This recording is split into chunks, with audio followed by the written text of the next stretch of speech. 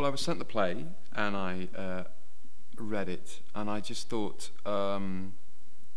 it was just a wonderful play for just three people, the triangle that exists between those three characters. There are two other characters at the end who sort of bookend the piece, but that triangle I found really compelling, particularly the father-son issue. I thought was, I mean, there's a lot of talk about war and war reporting, and to me that's interesting, but I felt a sort of personal connection with difficulties between fathers and sons. I think that's kind of an interesting subject matter and terrain. So that got me excited.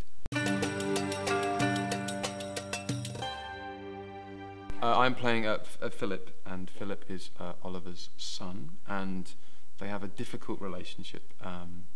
Oliver was a sort of superhero genius, a high-flying doctor, and like a lot of sons follow in his father's footsteps, but didn't quite make it work, and so Philip has gone to America to do a different kind of medical practice. He's a physical therapist now, and there is a sense that it's not quite proper medicine, and that creates tensions between the father and son.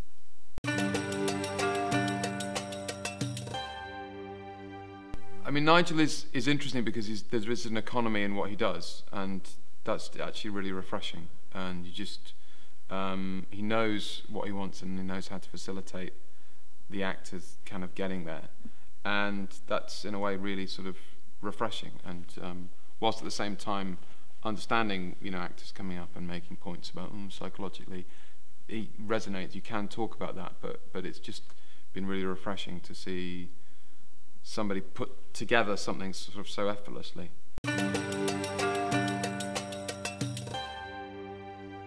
I think an audience will be provoked intellectually and emotionally. There are ideas, but I wouldn't say it was an ideas play. I think it's a very emotional play in terms of love and in terms of